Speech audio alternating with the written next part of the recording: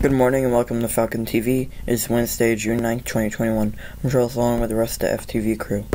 The G7 agreed to back 15% global minimum corporate tax rate. More taxes for tech giants. This group of 7 wealthy democracies agreed to support a global minimum corporate tax rate of at least 15% in order to deter multinational companies from avoiding taxes by stashing profits in low-rate countries. G7 finance ministers endorsed proposals to make the world's biggest companies, including US-based tech giants, pay taxes in countries where they have lots of sales, but no physical headquarters.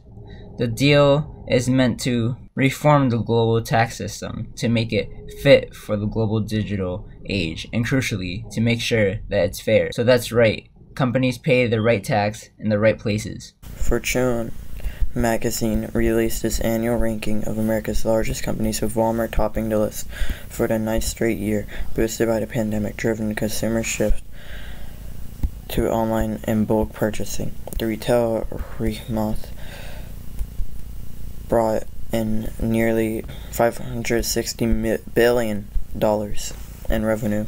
The company was followed by Amazon, $386 billion in revenue, Apple, $275 billion, CVS Health, $269 billion, and United Health Group, $257 billion. The combined list generated almost $14 trillion in revenue last year, about 2/3 of the U.S. economy.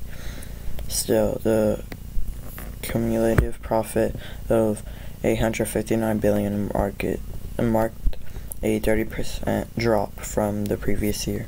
For the first time in a generation, workers are gaining the upper hand. Companies are becoming more willing to pay a little more to train workers, to take chances on people without traditional qualifications, and to show greater flexibility in where and how people work. The share of job postings that say no experience necessary is up 2/3 over 2019 levels. The shift builds on changes already underway in the tight labor market before the pandemic, when the unemployment rate was 4% or lower for 2 straight years.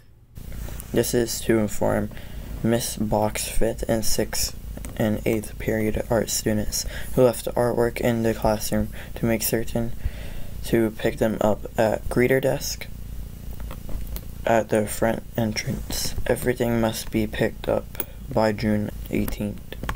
A severe drought of historic proportions has much of the western half of the U.S. in its grip. Nearly all of California, Oregon, Nevada, Arizona, New Mexico, Utah, and North Dakota are in drought. And in a large area of those states, conditions are severe or exceptional. Events such as almond trees are being removed due to their water intensiveness from orchards. Experts are concerned that this summer's wildfires will be severe and widespread. Reservoirs in California hold about half as much water as usual for this time of year. If you are planning on going to Virginia Beach next year, the $115 deposit is due. If you have questions, contact Miss Simmons and Miss Kemenosh. Well, that's all for today. So from me and everyone here at Falcon TV, have a great day.